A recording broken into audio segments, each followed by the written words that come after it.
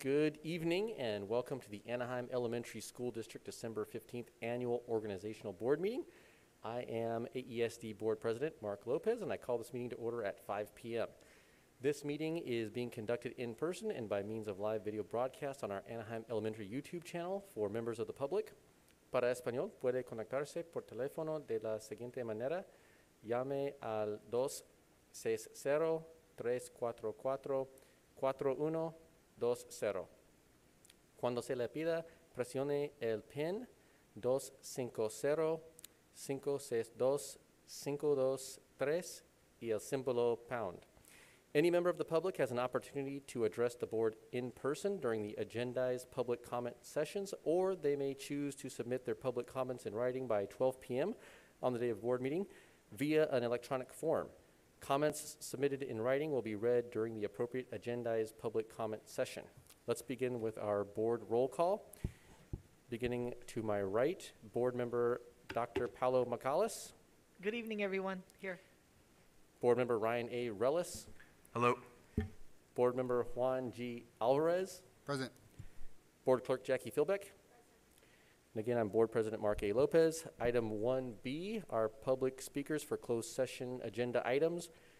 There are no public speakers for closed session agenda items that were received as of 12 p.m. today. And that takes us to item 2, our adjournment to closed session. Is there a motion? So moved. Rellis. Motion. And a second by Clerk Philbeck. All those in favor, please vote aye. Aye. Aye. So vote aye. Any opposed? Hearing none, we will adjourn to closed session.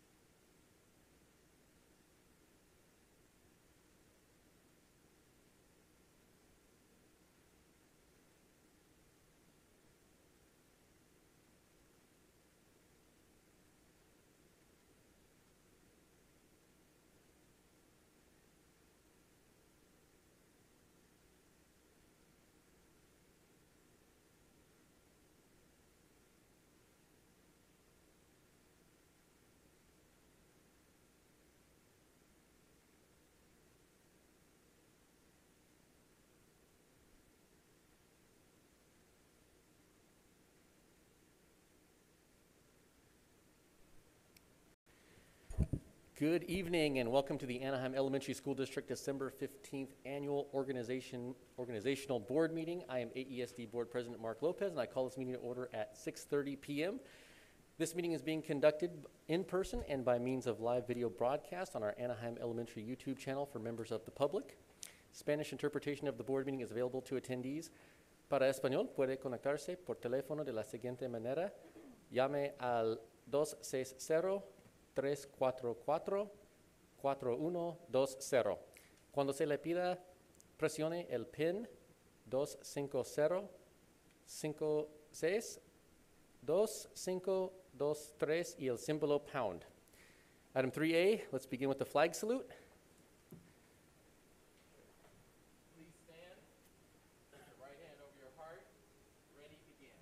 I pledge allegiance to the flag of the United States of America and to the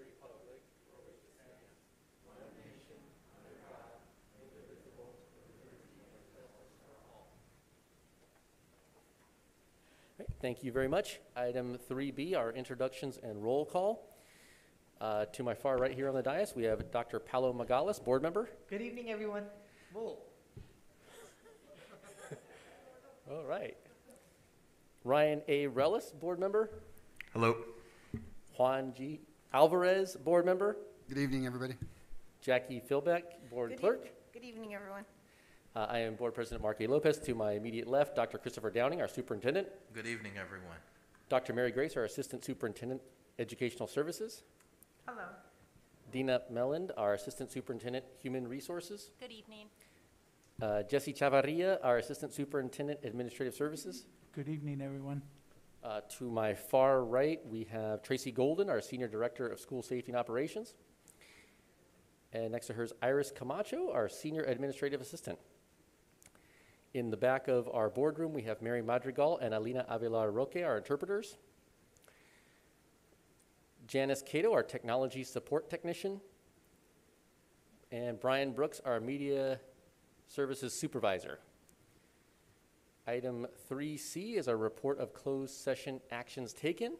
During closed session, the Board of Education voted unanimously to dismiss classified employee number 12152021-01.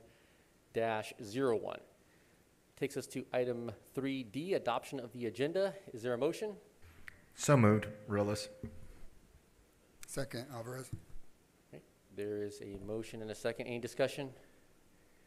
All right, all in favor, please vote aye. Aye. Aye. Any opposed? Also vote aye. Passes 5-0. Item 4, public speakers. This is for speakers on agenda or non-agenda items. We do have public speakers this evening.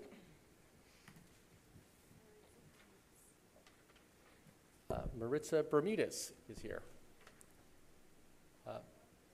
Yes. All right, welcome.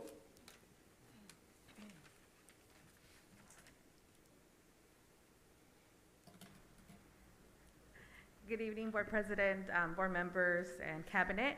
My name is Maritza Bermudez, and I'm a parent at, from Horseman, Jefferson, and Olive.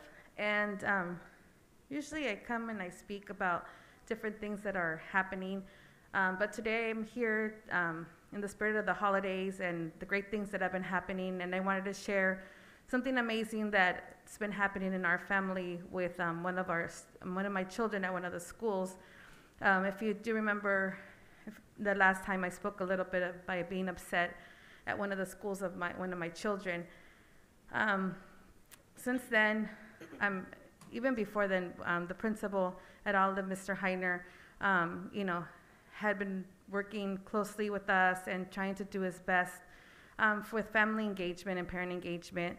But with this new expanded learning opportunities, my son is in special ed, so I was kind of iffy, wondering if he could participate, right? Because we tried to put him in Anaheim Achieves, but it didn't work. So we were kind of skeptical about him being in an after-school program, but I said, well, I want him to participate like any other student.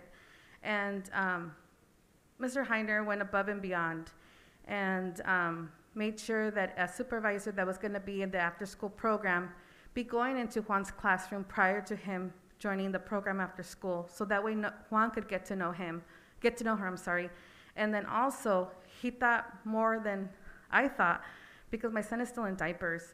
So he had an aide that's gonna be available in the after-school program to make sure that if Juan does need that, that help, that service, he is gonna be able to get it. So I wanted to come here publicly and thank Mr. Heiner and the staff at Olive Elementary for going above and beyond for my son, to make him feel included, make him feel that he is like regular other student, besides his, having his special needs. And so that's why I'm here today, to celebrate that our district is moving in the right direction and doing great things. And sometimes we don't always see it. And I just wanted to share this story with you because it's really been impactful for our family to make sure that our son is felt included and that we are felt included. And I've seen a lot of great progress at Olive School, and I'm very happy to be sending my son there. Thank you. Thank you very much, Mrs. Bermudez. That takes us to item number 5, special order of business, which I've been looking forward to. Item 5A, is election of President of the Board of Education for 2022. I will go ahead and entertain any nominations. I would like to nominate or move that we get Board Member Juan Alvarez to President of the Anaheim Elementary School District Board of Trustees. I'll second. All right, we have a nomination and a second. Are there any other nominations? Seeing none, I will go ahead and take a vote on that. All in favor, please vote aye. Aye. Also vote aye. Any opposition? Any abstentions? Okay, that passes 5-0, and I will, oh, we can go ahead and discuss, sorry, discussion, oh. Thank you, Board Clerk. Even in my last meeting as president, as correcting me. Go ahead.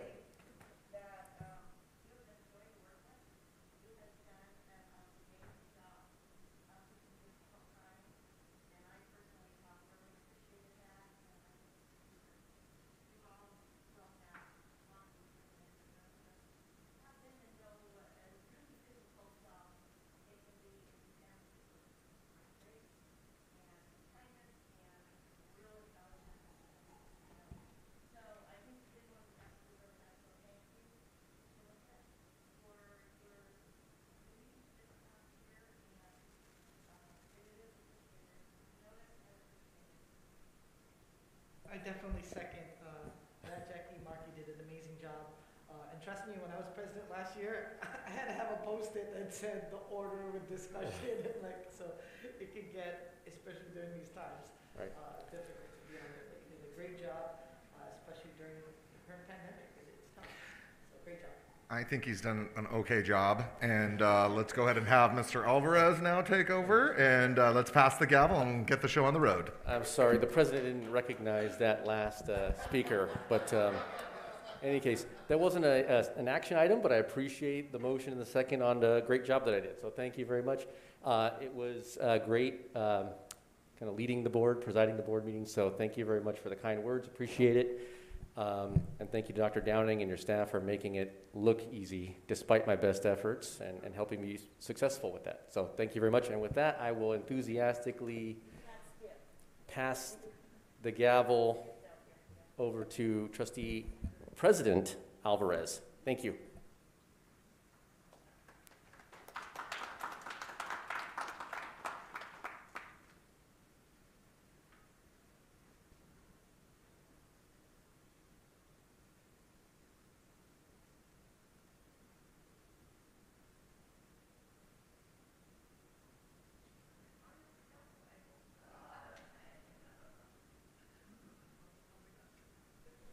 Did you have a gavel?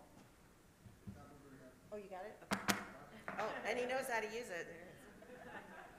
Use it on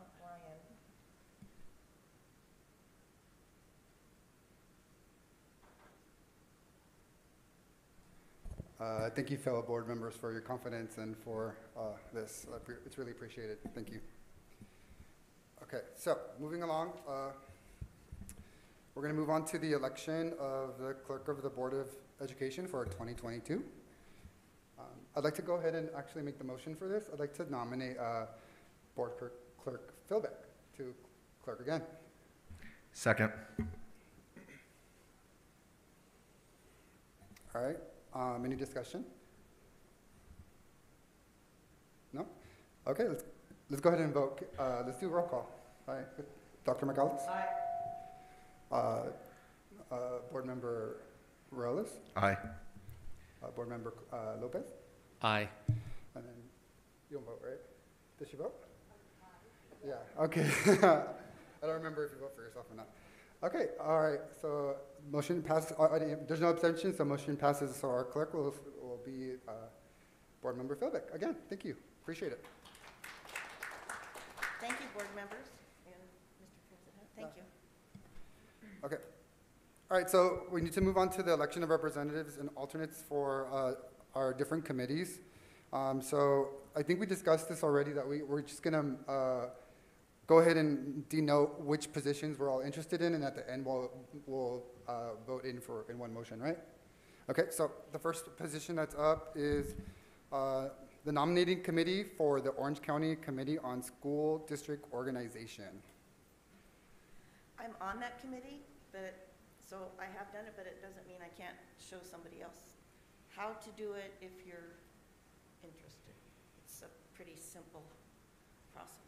Can you explain a little bit about what that committee does? It's just like once a year, they just send out a slate, and basically, you bring it to the board on an agenda item, and the board kind of decides, you know, who to go for, and then the person that is this person, the nominating committee, just casts the ballot, either in person, which is done at that meeting, you know, the dinner that we can't always go to because it conflicts a lot with, it did this year, I think it was October 17th or something, it conflicted with our board meetings, so I submitted the ballot through just, you know, electronically beforehand.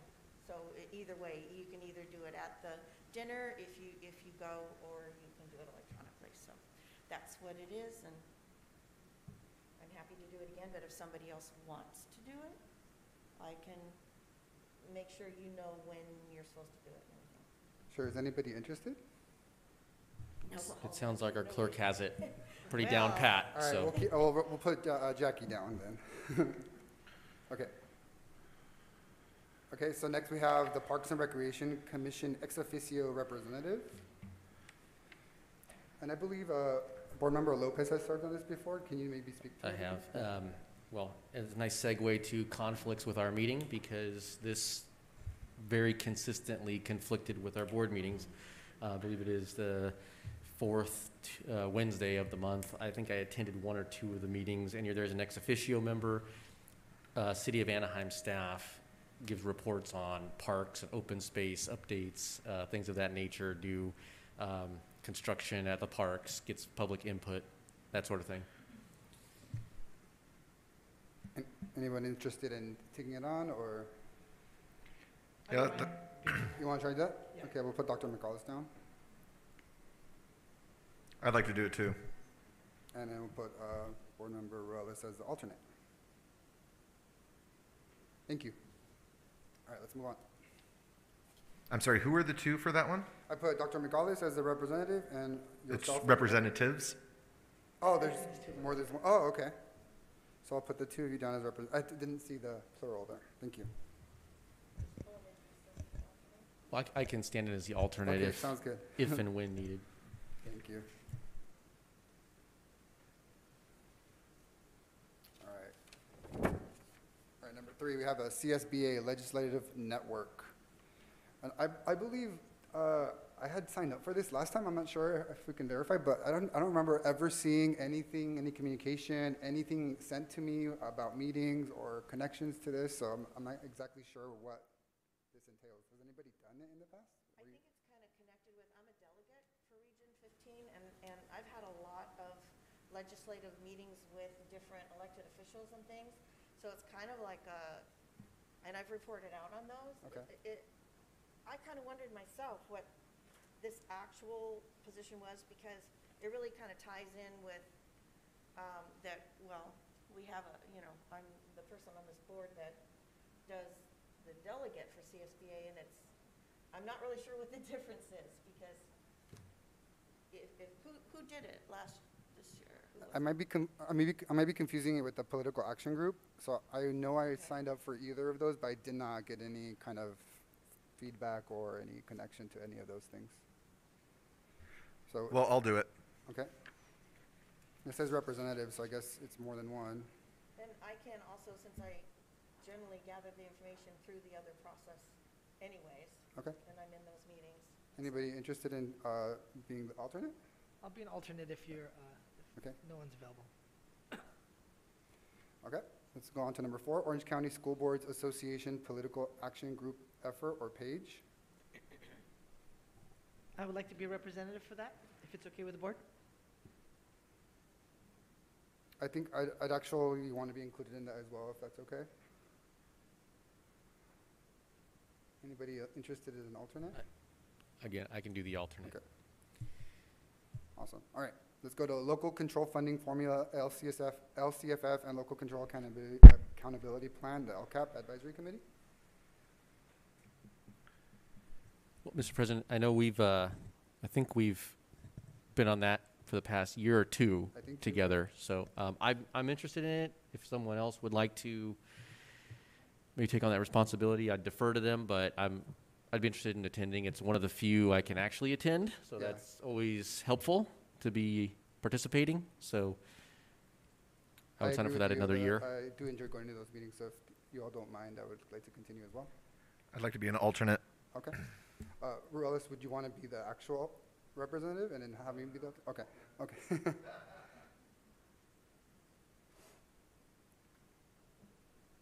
All right, 6, we have AESD Parent Teacher Association Council Representative. I love it, and so I'd like to continue, but I also want to I can still go even if somebody else wants to take the actual position, but I definitely will be there anyway, so. There's 2, right? Uh-huh. I would like to be the second, if that's Okay, okay. we'll pull up McCallus and Delbeck.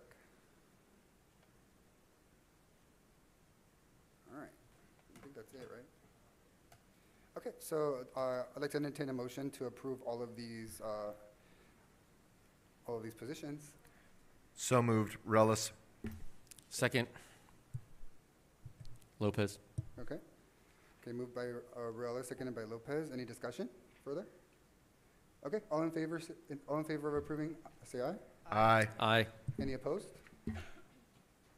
Any abstentions? Okay, motion carries. Thank you. I think that was the easiest, quickest way that we got through that ever of all time. Thank you very much. All right. All right, so we're going on to item D, approval of the 2022-23 board meeting schedule. That's where we're at, right? I know, I'm a little blinded by the paperwork, sorry. No worries. So moved. Relis. Okay. Second. Okay, we have a motion and a second. Any discussion? Okay, all in favor, say aye. Aye. Aye. Aye. Aye. Any opposed? Abstentions? Okay, motion carries. All right, item E, approval of the CSBA Professional Governance Standards. It is recommended that the Board of Education adopt resolution number 2021-22/16 in support of the California School Boards Association Professional Governance Standards as presented in Exhibit 5E. So moved, Philbeck. Second. Relis. Okay, any discussion? All right, all in favor of approving? Say aye. Aye. Aye. Aye. Okay, any opposed? Any abstentions? Okay, motion carries. All right, moving to item 6, news and updates. Do we have any parent leadership group updates? Yes. Oh yeah, I see here. We have Stoddard PLI parent leader, Maria Lopez, and she's gonna be providing us an update with PLI. Thank you so much. Hello, members of the board. My name is Maria Lopez, and I am a first-year PLI parent leader at Stoddard. PLI Year 1 parents have been getting online leadership training once a month for the past 3 months. The next and last training section will be this Thursday at 9 a.m. via Google Meets. These training sections have been very successful, and they are an important part of developing leadership skills that help us parents to obtain tools that support schools and our children to reach their educational goals. After winter break on January 13, we will have a meeting at Key with all PLI leaders and the faces to discuss ongoing parent engagement support for all sites. PLI parent leaders have also helped in facilitating online parent workshops called the 10 Education Commandments, Los 10 Mandamientos. I will be supporting virtually for my site, Stoddard, starting January 19. As a new PLI parent leader, I have also been included to be part of the LCAP committee, which I have joined virtually. I am very thankful for the many opportunities in AESD for parent leaders and for the support from the schools, families, and community engagement department, and I am honored to be here presenting this report to you. Thank you so much, and have a wonderful winter break. Thank you. Thank you. Moving on to association updates. There are no association updates. District news and updates. There are district news and updates tonight by Dr. Mary Grace, Assistant Superintendent, Educational Services. Thank you. I was like, trying to trick me. Good evening, new President Alvarez, outgoing President Lopez, and the rest of the board, and this amazing audience that's here tonight to hear about all the amazing things happening in our district. I'm going to start with some updates from the Orange County United Way. They work very closely with Horace Mann School as well as Revere School. So we'll start with Horace Mann, where back before Thanksgiving, there was a turkey giveaway, and Dr. Downing and staff from the school participated in, and it was Senator Newman, is that correct? Yes. He also participated in distributing Thanksgiving meals to the families. And then a couple things with Revere. Dr. Downing participated in a walk throughout the neighborhood because the Orange County United Way does participate and provide a lot of philanthropic support to Revere. And they went on a walk through the neighborhood so that they could understand the needs of the school and the students that they serve. And I believe that through that contact, Dr. Downing started to establish more relationships around community schooling for Anaheim Elementary. Currently at Revere and at MAM, we have a Spark Point, which is the United Way hires staff to work with the families in the community on establishing financial literacy and independency. So it's really exciting to continue that.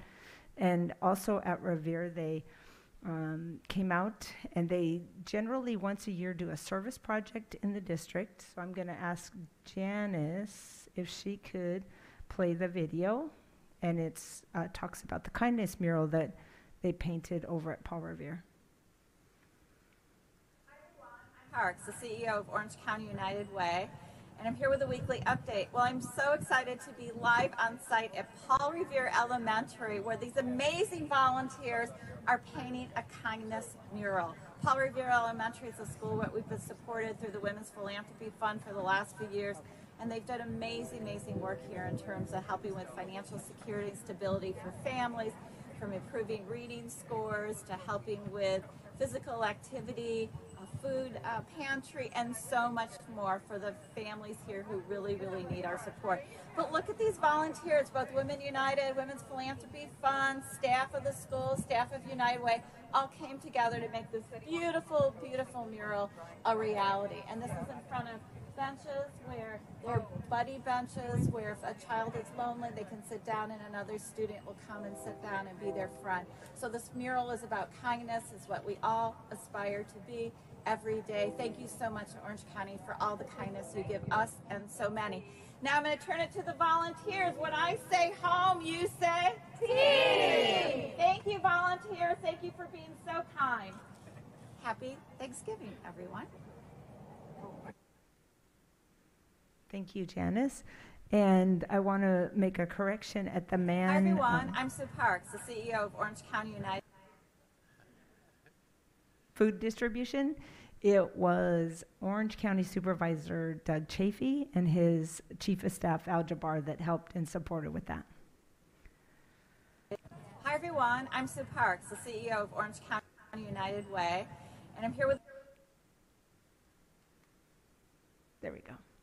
The next update is a Million Dreams grant project over at Thomas Edison Elementary. And there's a local author called Elaine Adams who founded the Rise Up Foundation.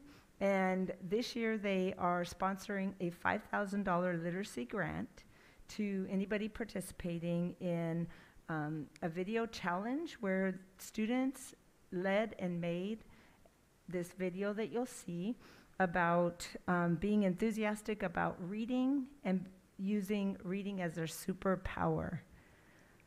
So I'll have Janice go ahead and play that one as well.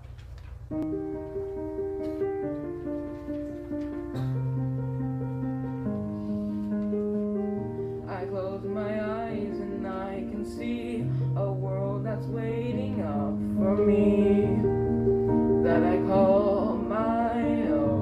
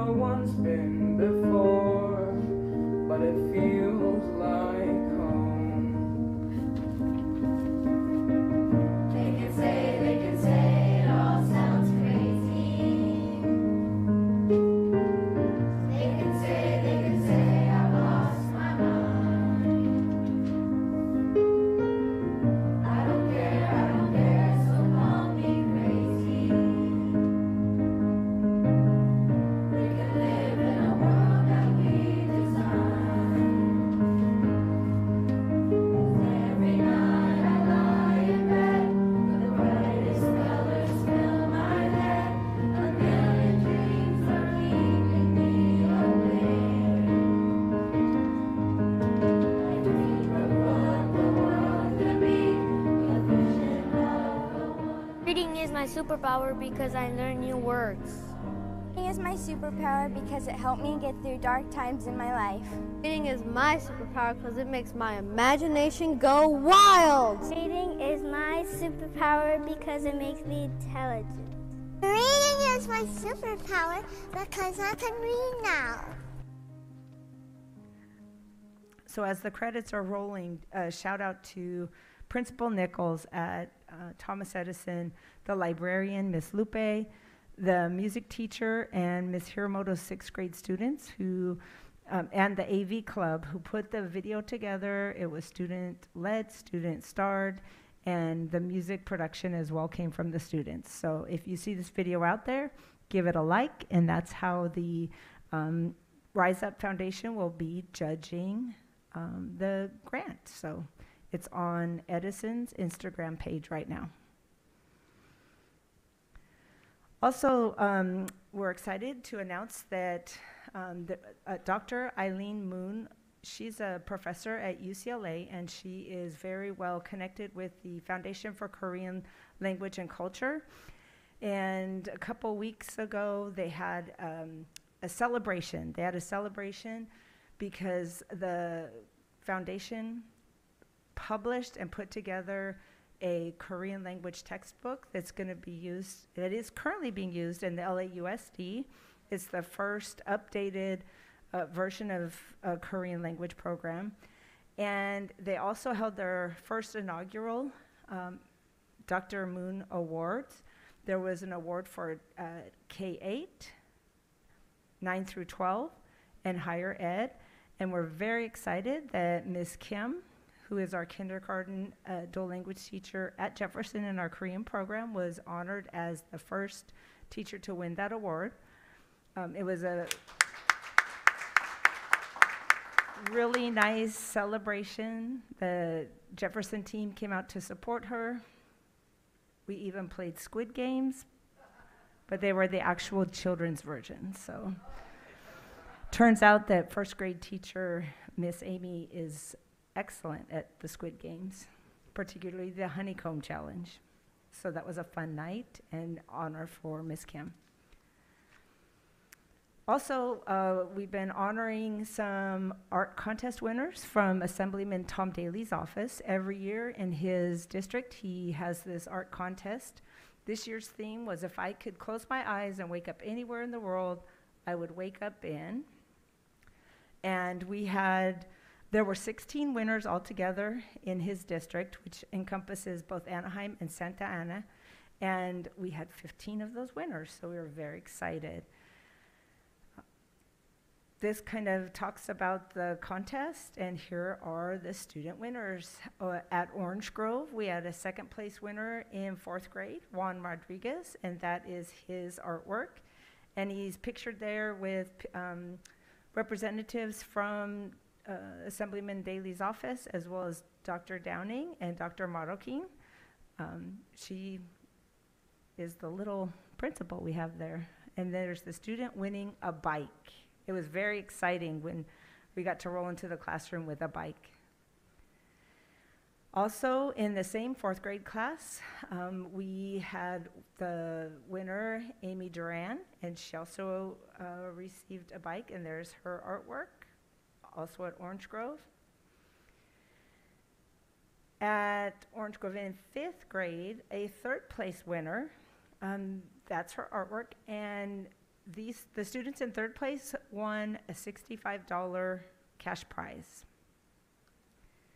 And finally at Orange Grove, they had a 6th grade winner, and this is Ara Galan, and she won a tablet, and her artwork is there as well. And one of the things we learned about her was she's always drawing, she's always creating. So a budding artist over there at Orange Grove. We're very excited. Later that day, oh wait, there's one more Orange Grove, I apologize. 2nd place winner, Alexandra, I can't see the last name, Sesam, and 6th grader, and she won a bike. Then we moved over to Ponderosa, where we have a 4th grade winner, Rio New Song. And as a first place winner, they won a tablet. Also at Ponderosa, we had a second grade winner in 5th grade, Kimberly Munoz, with her bicycle and artwork. And at Edison, there were several winners. We had a first place winner in 2nd grade, and that is their artwork pictured as well. A second place winner in 2nd grade, Lizeth Garcia. Her artwork was multidimensional. Also a 3rd place winner in 4th grade, Jeanette Castro.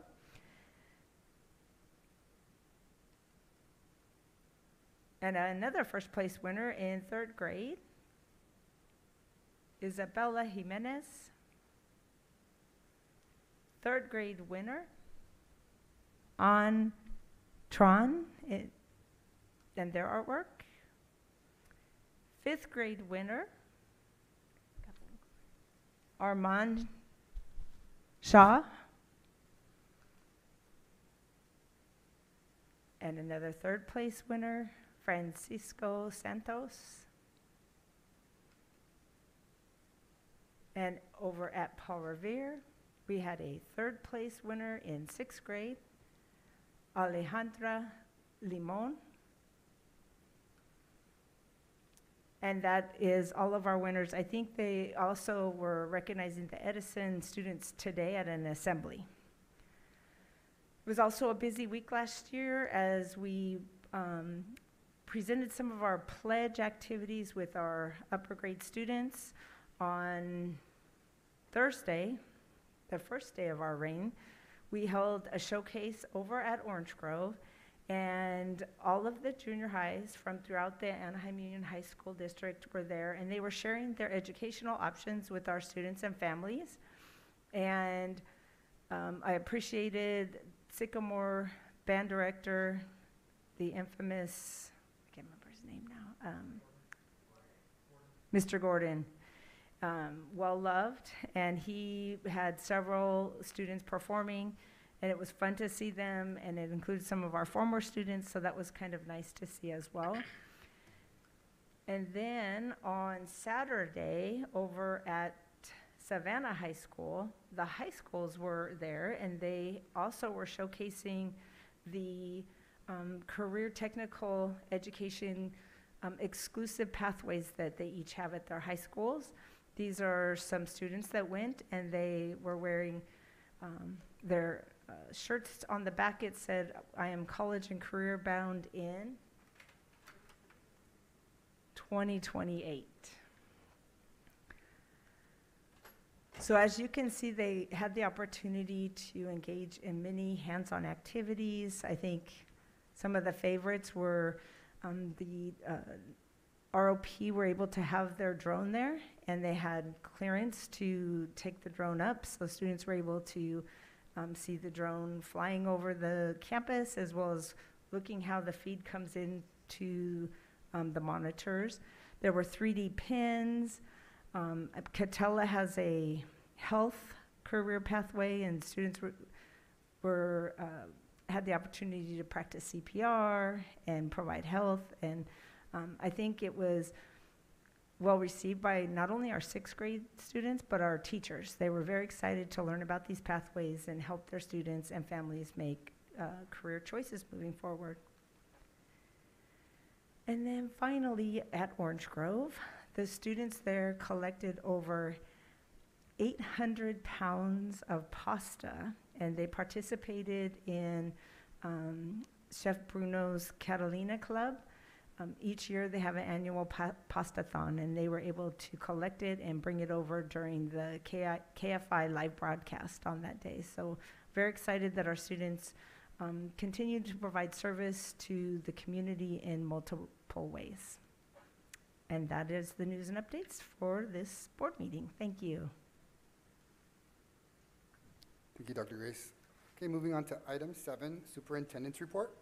First, we have a return to in-person instruction update from Dr. Christopher Downing. and Tracy Golden, our Senior Director of School Safety and Operations, and Dr. Yadira Moreno, Director of School, Family, and Community Engagement. Thank you. Good evening, Board President Alvarez and esteemed board members. This evening, I'm going to turn it over to Tracy Golden and Dr. Yadira Moreno, who are going to provide an update on some of the safety procedures taking place around our district, as well as information on the new Expanded Learning Opportunity Program. Good evening, members of the board. I'm here to give an update on the vaccine clinics that we've been having and the COVID-19 testing numbers. So we were able to have our second clinic at Key, Marshall, and Orange Grove on December 4th, and we were able to vaccinate 355 people. Yesterday at Mann, with the Orange County Healthcare Agency, we vaccinated 108. We have some upcoming vaccination clinics. We have one tomorrow at Family Oasis, and that's again with the Orange County Healthcare Agency. And then starting in January, we will have 2 series clinics at Olive, Edison, and Ponderosa, and those will be hosted by the California Department of Public Health as part of their Vaccinate All 58 campaign. And then here are the testing numbers. These are the tests that we were given to both staff and students at Key and all of our school sites. So you can see that we're averaging about 500 a week, each week. So 566 during the week of November 15th, 461 during the week of November 29th, and for the week of December 6th, 503.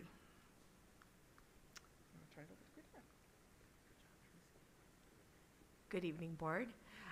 Want to discuss a little bit about what's going on in the schools, family, and community engagement. Within the last couple weeks, we've been able to meet with our educational partners. We've had 2 meetings with our parent leaders. We were also there to support the meet and greet of Dr. Valdez, the new principal of Ponderosa, last month. Even though he will begin in January, we help with the onboarding and communication of that. We've been meeting with our PTA council, our FACES, Network Anaheim meetings, and various community partners to support our expanded learning program that is growing. And of course, our AESD site coordinators that have taken a huge role in our expanded learning program. So something to share about the expanded learning program is using the California Department of Ed vision. Our goals are to support our scholars to have safe and supportive, active and engaging learning after school, continue to build their schools, have voice and leadership choices, ensure that they have healthy and great behavior supports, diversity, access and equity, quality staff, collaborative partnerships, and like always, we're continuously improving and finding ways to enhance their experience. So our extended learning program is now active at all 23 school sites. Our online academy scholars do have access to their home school. So all our schools have a 9-hour school day. Our morning program, which we call Early Bird ELO, is supported through our AESD staff and our outside contracts, Elevo, and then 2 are coming forth to you today, which is SLED and Hey Tutor. Our after-school programs are also have that same support, which is AESD staff or an outside contract. Elevo is currently on site, and SLED and Hey Tutor you will be learning about today and hopefully approving. And then there is additional interventions and enrichment opportunities that are unique to every school site. So our AESD employees are taking a big role in this, as you heard earlier today. So there is unique opportunities at each site based on AESD staff. Snack and supper is provided during morning and afternoon programs. And our Anaheim Achieves program is also part of the expanded learning programs and is still active with the YMCA staff. Currently, our expanded learning programs has 2,054 students enrolled in our Anaheim Achieves program and 3,373 students enrolled in our AESD ELO program. Our morning program is at all 23 sites, and typically that is from 6:30 in the morning to 8:40. So again, our schools are opening before school to support the parents with the drop-off process. And the logos on the right-hand side just basically is the staff that is serving our students. So Anaheim Elementary staff, Elevo, which are currently active, and in January we're looking to onboard Hey Tutor and SLED, which is Students Leading in Education. In the afternoon, we have those same providers, and typically the hours are from 2 to 4:30 in the afternoon for our expanded learning programs. And then we want to share about the redistricting public forums that we have scheduled. Our community meetings will be taking place throughout the month of January. Each school site will be hosting 2, one in the morning and one in the afternoon. Updates and a feedback form is also currently available on our website and will be there throughout the process. We also will have drop-off boxes for public input for anyone who cannot make the meeting. What we are communicating is that if you're not able to attend one of the 7, that you visit the website or that you come by and use the drop box for your input. That is the information we have for you tonight. Any questions, board members? I have a question. I noticed that when you were talking about and addressing the different programs and whatnot and the early start time and the late start time, you mentioned the 23 school sites, but we do in fact have 24. What are we doing to basically address the needs of the students that are served in our online academy before or after school? They're having the same opportunity. So the expanded learning program is being ran at 23 sites, but all 24 schools have access to it. So the online academy all online academy students received communication about this last week. If they are interested in an in-person program at their home school, or if they are in our school based on a transfer, they speak to me directly so I can place them in a program that is closest to their home. So they do have access to the program. Okay, thank you. I just wanted to clarify because it said 23 and... 23 in person, but Okay. all 24 schools of all 15,000 students have access to it. Great, thank you. You're welcome. Any other questions or concerns? Okay, thank you so much for your presentation. Appreciate it. Thank you. Mhm. All right, next we have the 2021-22 first interim budget and LCFF budget overview for parents. Jesse Chavarria, Assistant Superintendent of Administrative Services, and Matthew Slusser, Director of Fiscal and Administrative Services. Good evening, Board President Alvarez and Board. So first I'll be presenting the first interim, and then Matt Slusser will present to you the parent component of the presentation. I do want to, this evening we're presenting the first interim for your approval. I do want to take this time though to acknowledge the hard work of our business and fiscal department and their respective leaders, Priscilla Martinez and Matt Slusser. And as you know, it's a lot of arduous hard work to capture all expenditures and all revenue, you know, as of October 31st in this report. So I wanted to acknowledge their hard work. So one of the things we always do in our fiscal department and our business department, we always stick to the fiscal stability board goals that the board has in place. The priority being, you know, the district and site budgets meet the needs of students while maintaining fiscal solvency. So this report, as well as every report that we bring to you, is with that in mind. So what is the first interim?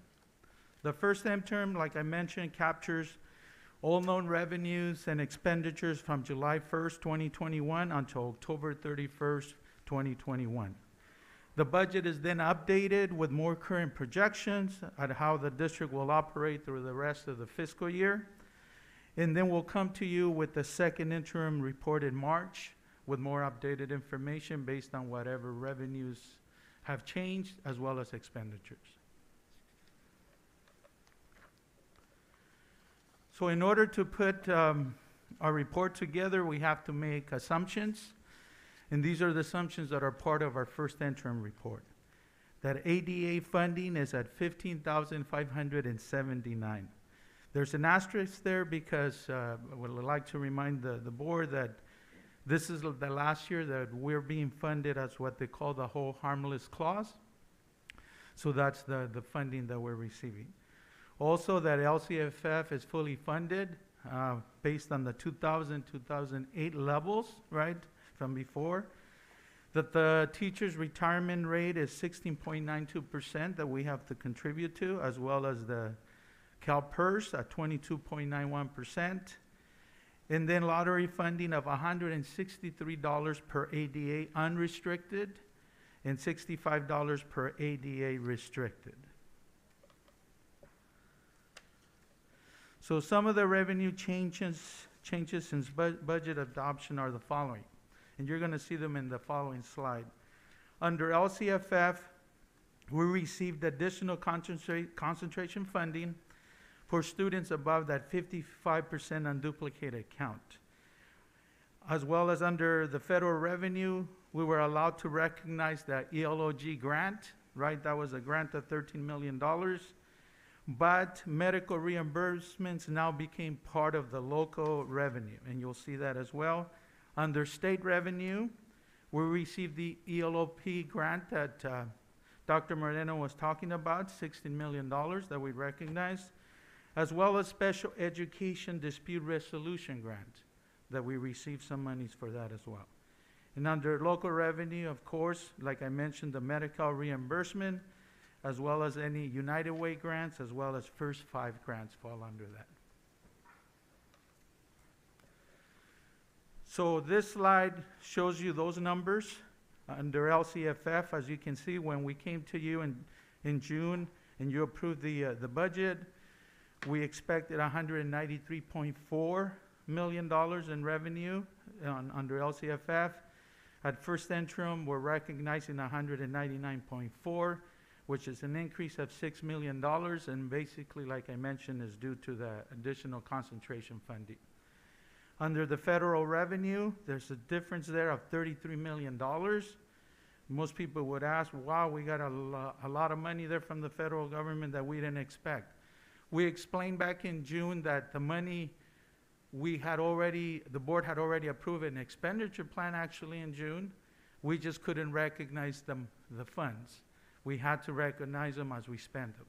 So this $33 million is comprised of the ELOG grant that I mentioned, about $13 million that came in, and then about 20-something million dollars in ESSER funding in terms of expenditures that we could recognize now and recognize that revenue.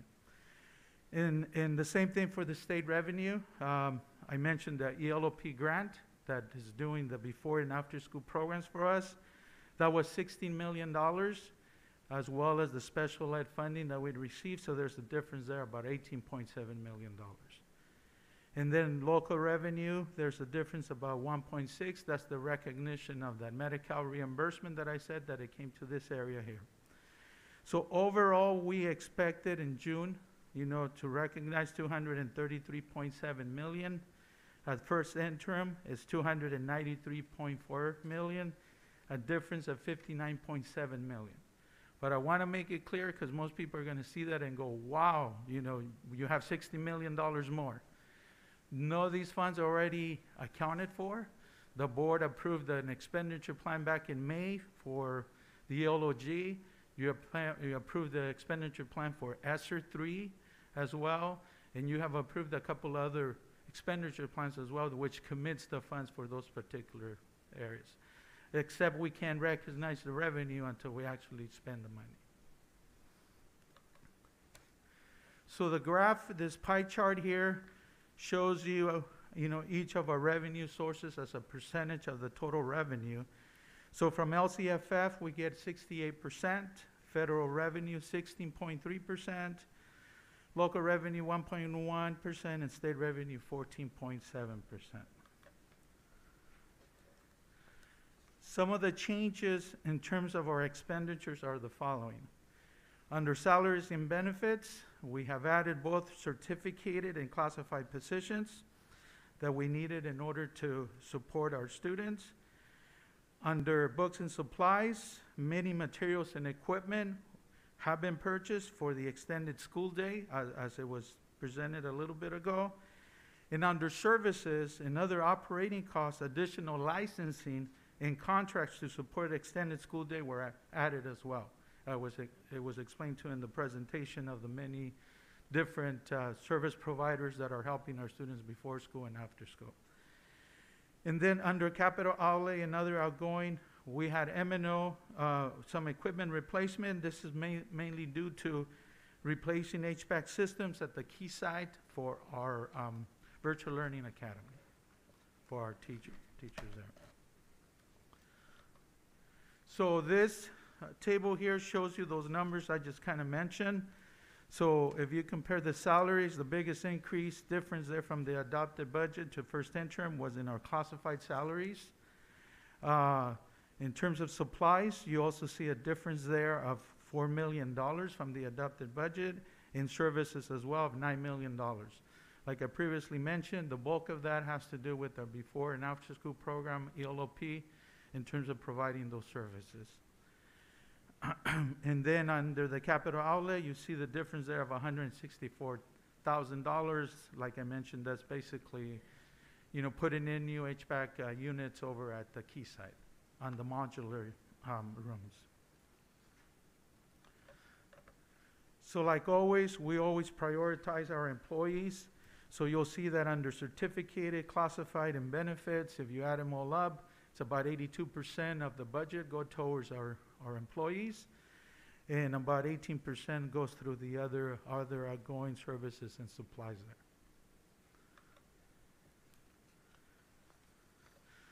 So one other thing that we do as part of the first interim is we also have to show the county and others that we can sustain ourselves for the current year and the following 2 years. So we have to run a multi-year projection, and these are the assumptions that we're making based on the current information that we have at this time. So in 21-22, enrollment of 14,530. Now you usually hear numbers, and Dr. Moreno mentioned the 15,000 students that we serve, right?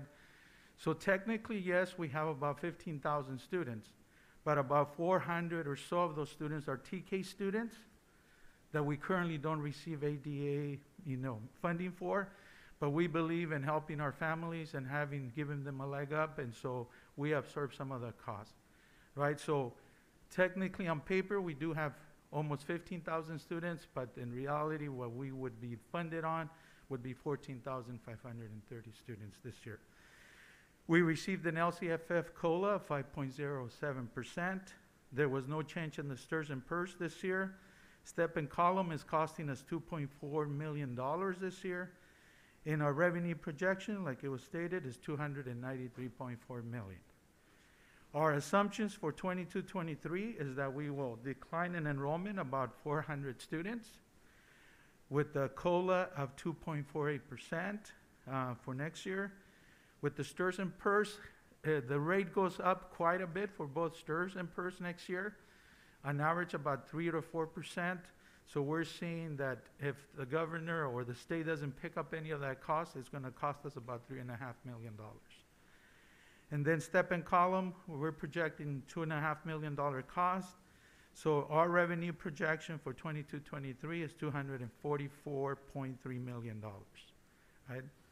And then for 23-24, enrollment of 13,700, a projected COLA of 3.11%. A very slight change in the STIRS and PERS because that's where the percentage actually, it's a lot more stable. So it's about $331,000 cost to us, still $2.5 million in terms of step and column, and we're projecting revenue of $222.8 million. I do have to share with the board that there is a lot of talk about surplus budget out there.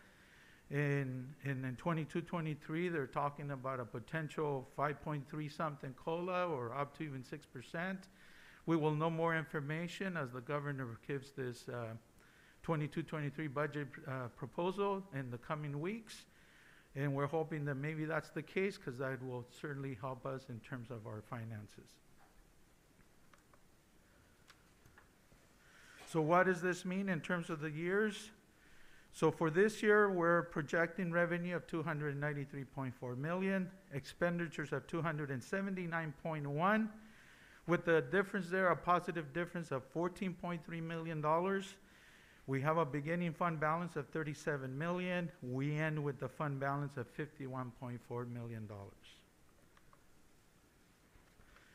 For the 22-23 school year, like was stated, we are estimating revenues of 244.3 million, estimated expenditures of 257.8, a negative difference there of 13.4 million. With the beginning fund balance of 51.4 million, we end up with a fund balance of 38 million. And for 23-24, we're estimating revenue of 222.8 million, estimated expenditures of 236.5, a negative difference of 13.7. We start with the fund balance of 38 million, and we end with the fund balance of 24.2 million. The little asterisk that's there is to signify, to let you know that out of the 24.2 million, I know the board always wants us to have a 6% reserve. We can sustain that 6% reserve there, but there is no leftover money in terms of any unrestricted funds at that point. The rest of it is all restricted money there. So other future considerations for us, right? Both positive and negative, right? It's enrollment projections. One of the good things that, although we're declining, one positive thing is I mentioned the 400 TK students that we have, right, that we typically don't get ADA. As you know, we're going to start rolling out universal TK starting next year, adding 2 months. So just based on that fact, if we were to analyze that, we would probably pick up about 100 students from there in terms of ADA. So it'll help us offset some of the decline there. Attendance rates are critical.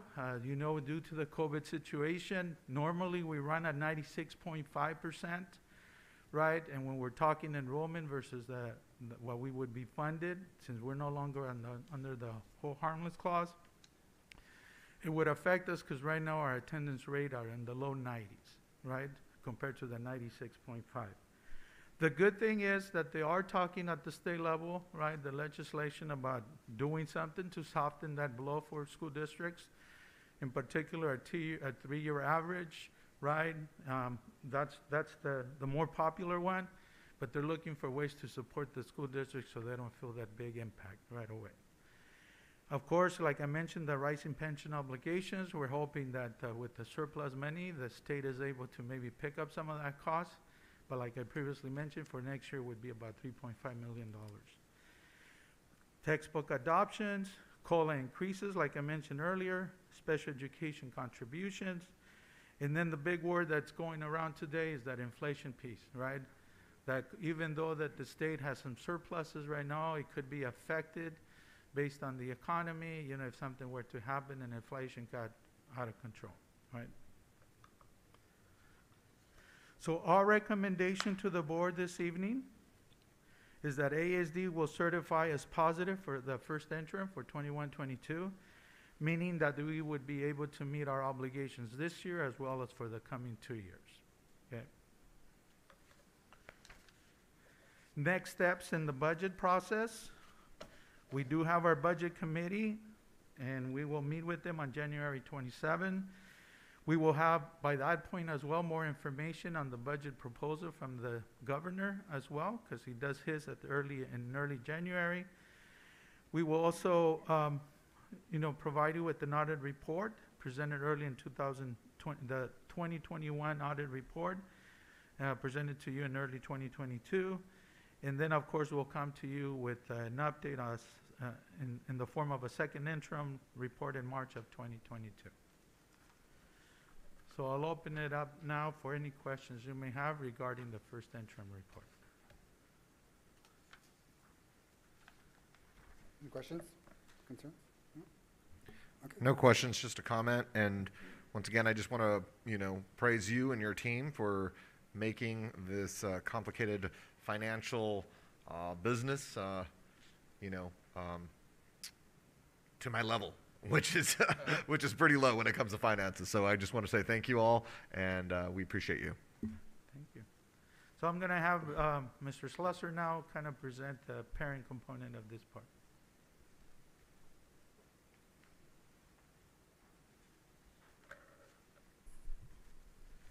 So good evening, Board President Alvarez, members of the board. I'm going to be going over the LCFF budget overview for parents update. Before I get started, I just want to thank Priscilla Martinez, Director of Business Services here, my counterpart, for all of her hard work and dedication, as well as our team in fiscal services, contracts, print shop, purchasing, and warehouse, for everything they do to keep the wheels turning behind the scenes.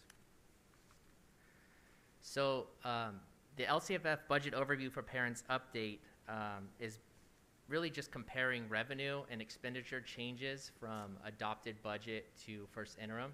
Some of these changes were discussed at the 45-day revise. It is presented in accordance with Assembly Bill 130, which pretty much says that these updates need to be presented by February 28th, 2022. And this is an update to the 2021 Budget Act. At adopted budget, when those items were presented, a little different. There's been some changes, but Mr. Chavarria covered most all of this. This is really just a big picture overview of changes that have occurred. So again, Mr. Chavarria covered all these items. I'll just touch base on each difference by each funding source. So for the total LCFF funds, a little over $6 million increase. This is due to supplemental and concentration, really the concentration portion increasing from 50 to 65%, as well as an adjustment to the Education Protection Act. So with the next down, just shy of $6 million for LCFF supplemental and concentration funds is again just the adjustment to the concentration portion due to the larger underserved, unduplicated count of students here at AESD. For federal funds, this is due to some SACS changes with regards to how we recognize revenue, especially ESSER and GEAR.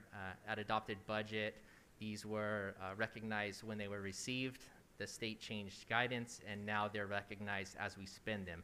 So with that is the larger increase to the federal funding portion. With state funds, there was an increase to the program Dr. Moreno is spearheading and rolling out all the good stuff with that, with the ELOP grant, as well as special education dispute resolution grants. And then for the local funding, that was $1.6 million increase due to Medi-Cal, again, a SACS change to how we recognize the revenue, as well as local grants, such as like the First Five grant that has also increased. The overall net effect of this is just shy of a $60 million increase for all revenue sources to AESD. Moving on to the expenditure changes, Mr. Chavarria covered, in pretty good detail as far as the difference. It's just shy of $16 million.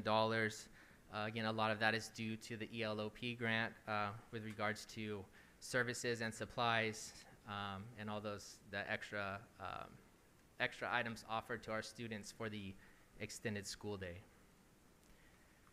And with that, just a real quick overview of everything. Do you have any questions or any items I can clarify or help answer? All right. I think we're good. Thank you so much. Thank you so much.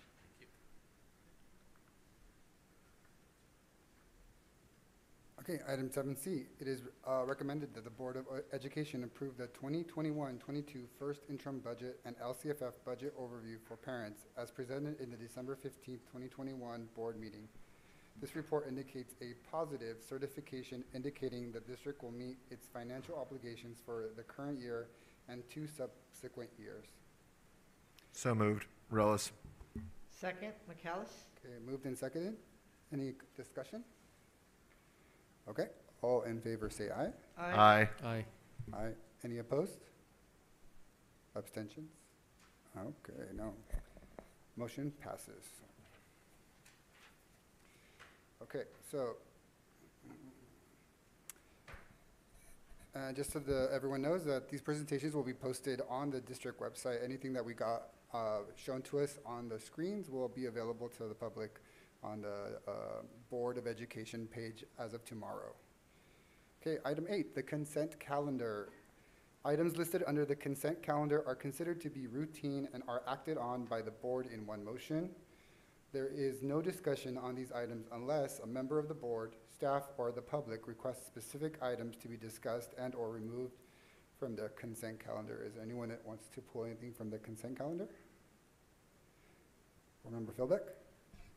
I will pull it's on page 8, item B2. Okay, we have item B2. It's item 8B2? Page 8. Right. And it's educational services B2.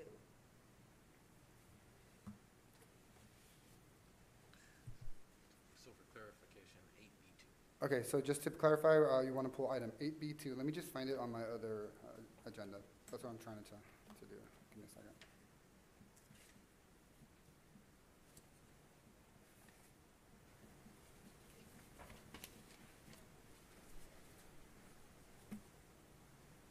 Okay, so then I'm forgetting the procedure. Do we go through and, since she pulled that, we go through and see if there's a motion to discuss and go from there, right? Okay, is there a motion to discuss item 8B2?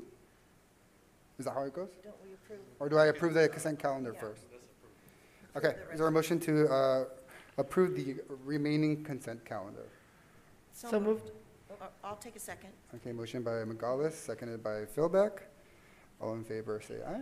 Aye. Aye. Okay, motion carries. Okay, so let's take a look at item 8B2. Is there a motion to discuss? So moved. Okay, moved by Reales. Second. Second by McGallis. The discussion is just that I am a commissioner for first 5, so I will abstain on this item. Thank you. Okay, thank you so much. Okay, all in favor of approving item 8B2, say aye. Aye. Aye. Aye. Okay, motion passes. All right, thank you so much. All right, that moves on to the action calendar. Okay, so action calendar, Superintendent's Office. It is recommended the Board of Education adopt resolution number 2021-22/17 declaring January 30th, 2021 as Fred T. Korematsu Day of Civil Liberties and the Constitution throughout the Anaheim Elementary School District. Have a motion? So moved. Moved by Board Member Lopez. Second. Second, Ruales. Any discussion? Okay, all in favor of passing, say aye. Aye. Aye. Okay, motion carries. Educational services, there are none. SELPA, there is none. On to human resources.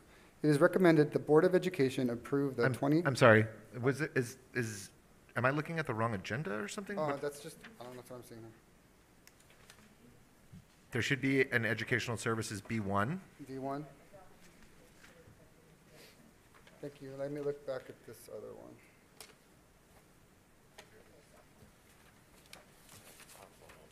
Okay.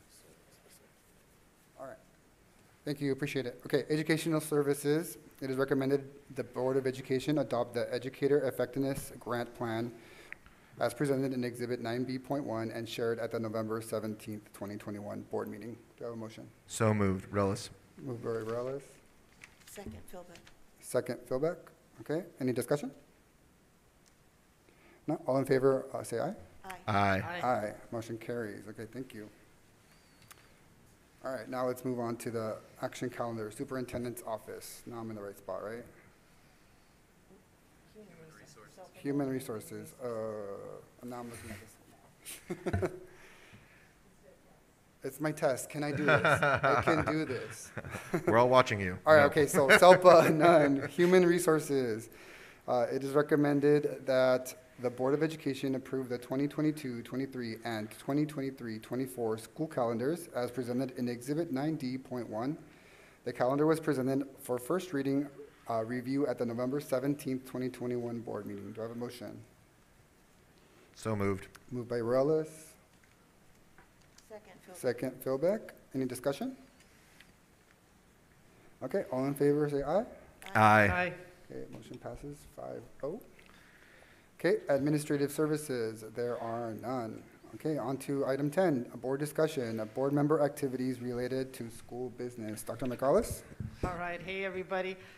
Like the board members and the cabinet, I did attend the California School Boards Association in-person conference. It was actually weird, you know, being in person at a conference, and it was nice.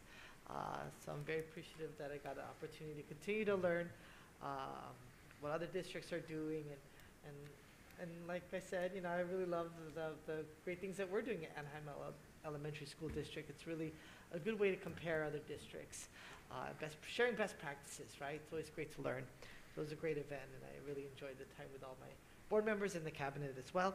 I did a few school visits. I did visit 2 sites in my trustee area, Cara Barton and Stoddard. I want to give a shout out to Mr. Turney and really the city of Anaheim. We're really grateful for, you know, in my neighborhood, Barton Park. I frequent Barton Park, and I did see Mr. Turney. He was doing a physical education test. I think every quarter he checks the students' miles, and it was great to have a conversation with him. And I love, you know, always running into, like, you know, former, because I used to teach at Loera, and I do remember and miss a lot of the students and parents and families. And I did run into a parent of mine who actually works for our district, Mrs. Luna. I also want to give a shout out to all the aides who work out during recess and during, you know, it was amazing. Stoddard, you know, they were all spread out, you know, watching the kids, and oftentimes I never share how grateful I am to all staff, especially even our recess aides. So I just want to give a shout out to Mrs. Luna, and that's all. Oh, and happy belated birthday to Trustee Relis. Oh, thank you. Thank you, Dr. McAuliffe. Board member Relis? Thank you, President Alvarez. So yes, like Dr. McAuliffe said, we were all at the CSBA conference in San Diego, and it was fun. It was great. The speakers were awesome, most of them. I loved Victor Rios. He was really high energy, really inspirational, got me pumped up. And like any conference, you know, there were workshops that were amazing, and there were workshops where I was like, what the heck is this? But tried to take a positive thing from every workshop I attended, and it proved to definitely be a beneficial conference. It's great catching up with everybody. It's great running into other board members from other districts and catching up on the finding out what they're doing. But it just makes me all proud of all the great things that we're doing here in the amazing Anaheim Elementary School District. On December 9th, I attended the junior high showcase over at Orange Grove, and I would just like to give a shout out to Dr. Marroquin. She did a fantastic job. She was very hospitable with all of us. AESD represented. We had to definitely pivot last minute with all the rain coming down, and it ended up being a huge success. And I was very leery about whether or not what the turnout was going to be, but it was awesome. We had a packed house, and it was great to see a lot of the future Anaheim Union students there, you know, seeing what our junior highs are all about, and as well as having Hobbs Barbecue there, serving delicious barbecue. And just a shout out to Hobbs. They are basically a fantastic locally owned restaurant whose parents are products of AUHSD and AESD, and they have children in Ponderosa. Right? Ponderosa. And then December 11th, I also attended the 6th graders over at the CTE Exclusive Pathways event. I think that was a great event, and it was a promising first year. I think that AUHSD definitely has a lot to learn from our teachers in AESD, mainly about how to engage our students. They're there for a 3-hour period. There's 10 schools that have pathways. You do the math, and that's done within 30 minutes. So what to do then? So I have definitely put that in the suggestion box of AUHSD to team up with our teachers and really rethink how we do that for next year. But special shout out to Assistant Principal Jenny Frankie from Franklin, who really in a lot of ways took on some leadership roles that day and really helped the people in AUHSD kind of figure out a way to really get things going and keep the kids engaged and really when to pack up, etc. And with that said, I would also like to give a shout out to an individual named Isias Vargas, who is a 6th grader at Price. He is a Price Panda. And the reason why I'm giving him giving him a shout out is because this is a clear testimony of the types of students that we have here in the amazing Anaheim Elementary School District. Isis came up to me and Miss Frankie when we were there on that Saturday, and he had $5 in $1 bills. And for a 6th grader, I mean, I'm 41 and I'm like, $5. But for a 6th grader, for him to just come up and just let us know that, hey, somebody dropped this, etc. And his friends were like, I told him to keep it, and all this stuff. But this kid was just such a nice boy, nice young man. And he was like, no, I just want to turn this in, etc. So kudos to this young man, and kudos to Alex Ramirez for having such a fantastic panda at his school. And with that said, that concludes my report. And once again, congratulations, President Alvarez and Clerk Philbeck, for your positions for this year. Thank you, Board Member Rojas. Board Member Lopez. All right, thank you very much, President Alvarez. Back on November 30th, it seems like a long time ago, I attended the Paul Revere School Site Council, which is virtual. I don't get a chance to attend a lot of the meetings during the day, so this was immediately after school. So I just wanted to thank the staff there for allowing me to attend and be a fly on the wall for that meeting. And then, as a couple of my colleagues have already mentioned, I'm sure my other colleagues will mention, I was at the CSBA conference as well. Attended a few good workshops, panels. I know our very own President Alvarez was there presenting at one of the workshops as well. Unfortunately, I was unable to attend, but I appreciate that we were there to represent. I know some of our staff was also there as well.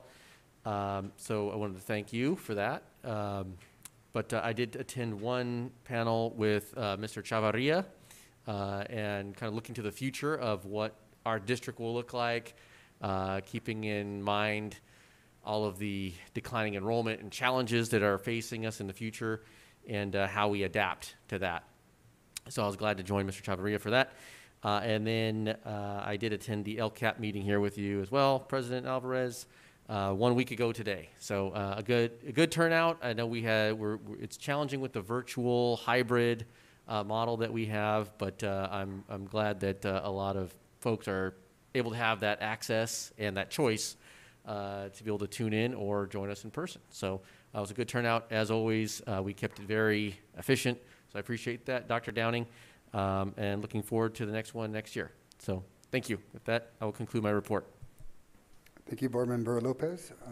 Clerk Philbeck.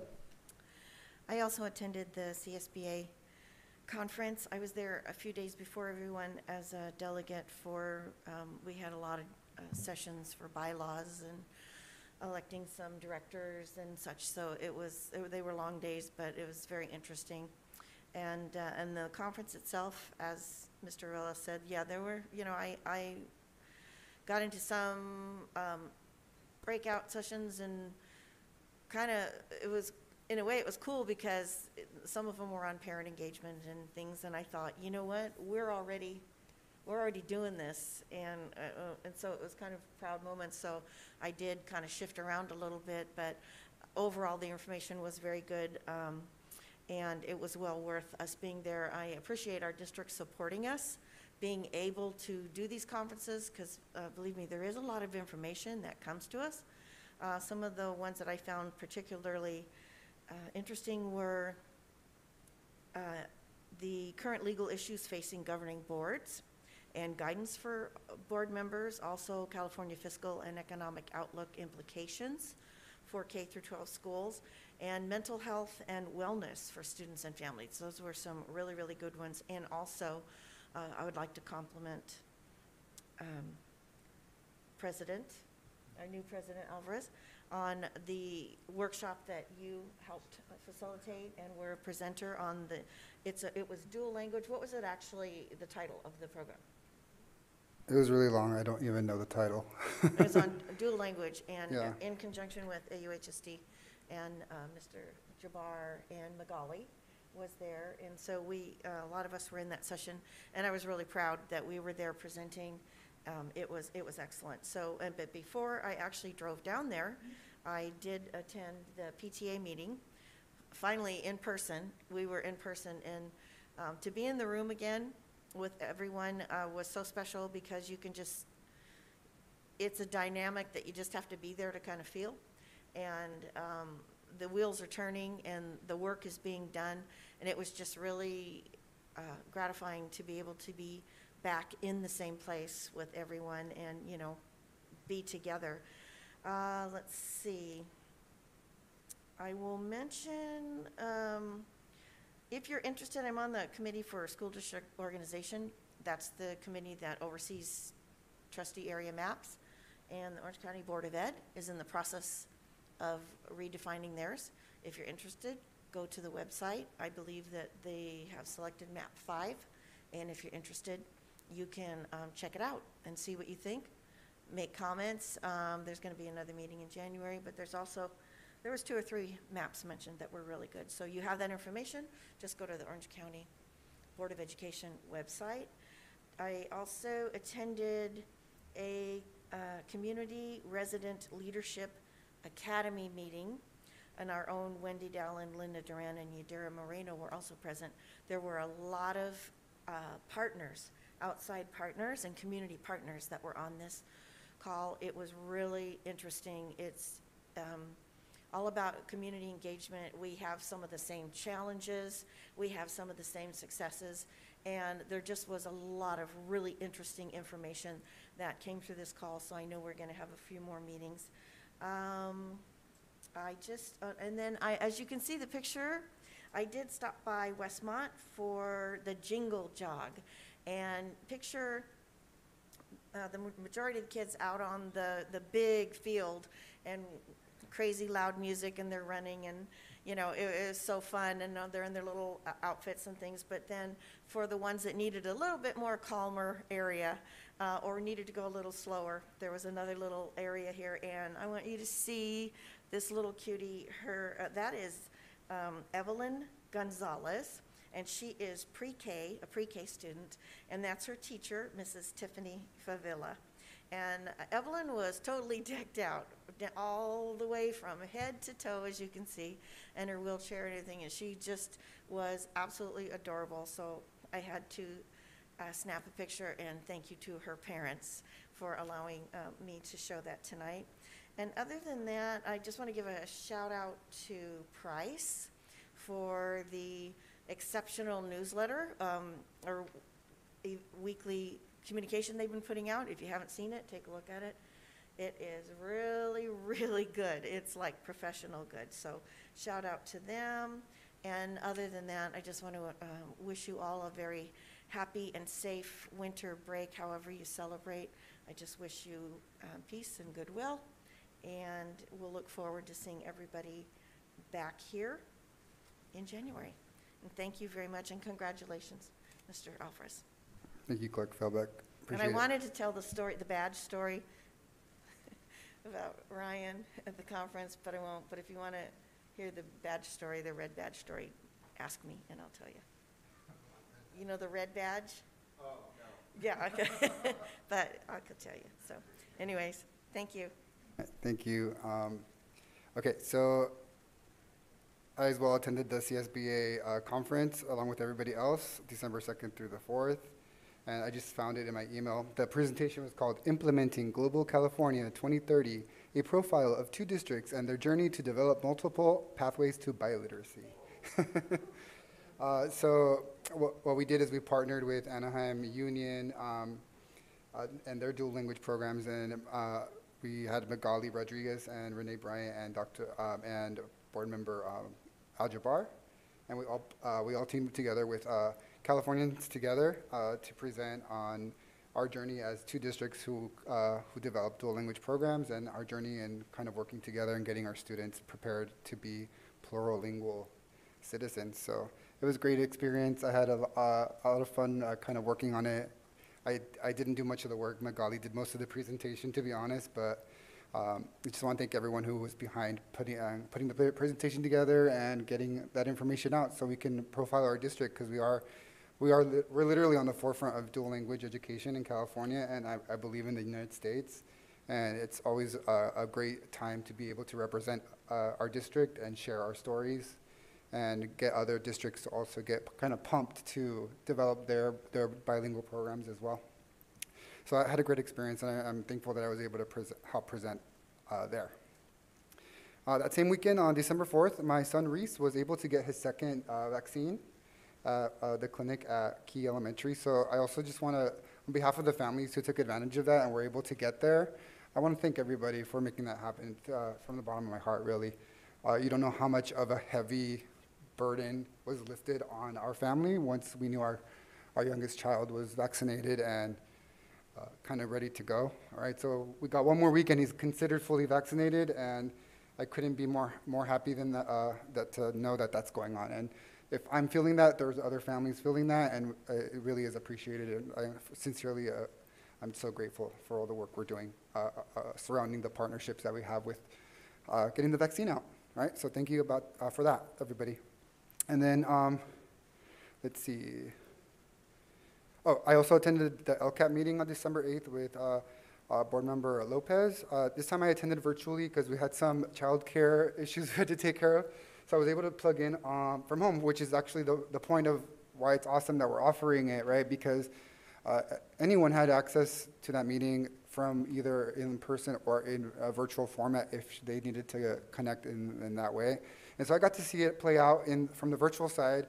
And so kudos to everybody who gets that done, because there's a lot of technology involved. I could tell there's microphones connected, there's video cameras set up at certain angles, there's certain staff turning mics off and on so that the people at home don't get the feedback from the session here, and then people in the virtual setting are able to interact with one another as well. So everything works out really well, and there's a lot of work involved in making that happen, but it's necessary because I think the more access we have to our meetings, the better it is for everyone to connect and make sure that the meetings continue to be facilitated in the way they have been, because we truly work really well with our community partners, right? That's what we're saying now instead of stakeholders.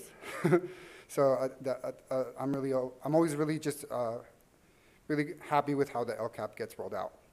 And I just wanted to acknowledge former President Lopez for his work this past year. I know you kind of were shoved into the position in a really difficult time. And I just want to know that I do appreciate you taking that on and doing it with class and moving forward and making sure that everything got taken care of. So thank you so much for taking that on. Just want to publicly thank you for all your service this past year. I really do appreciate it. And then we would be remiss without singing happy birthday to Board Member Morales. So if we can sing, Board Member Morales had a birthday between this last meeting and this one, right? So let's go ahead and do that on 3. I'm sure he's not minding us singing him happy birthday. I'm not, because of the fact that I'm justifying it that I'm turning 21. Oh, okay. Plus 20. So 41. So. Okay, on 3. 1, 2, 3. Happy birthday to you. Happy birthday to you. Happy birthday, Board Member Morales. Happy birthday to you. Yeah. Okay, that concludes my report. Let's move on to item 11, future agenda items. Any agenda items? All right, I do have one request. Can we get an update with regard to the critical ethnic studies, a culturally responsive ethnic studies task force? I know that we're currently in our 2nd year. I just want to see an update on that. Thank you. Board Member Morales, Lopez, go back. Okay. Is it possible at some time in the new year, there's no time press here, could we get some information or maybe a report on the St. Jude Neighborhood Health Center over at Ponderosa? I drove by that and it just looks beautiful. Now that's operating, right? But yeah, it's just kind of starting. So if we could maybe just get a little information on that, and then possibly, I know I would like to take a tour sometime next year, and maybe everybody might like to. So like I said, no time pressing, because I know when we come back we'll have a lot of items, but just sometime maybe even towards the spring or whenever you guys can get the information. Can I ask a point of clarification, though? Is that on Ponderosa, or is that the community center? It's across yeah. But it's right there. Okay, so are we allowed to give tours of that center? I mean, okay.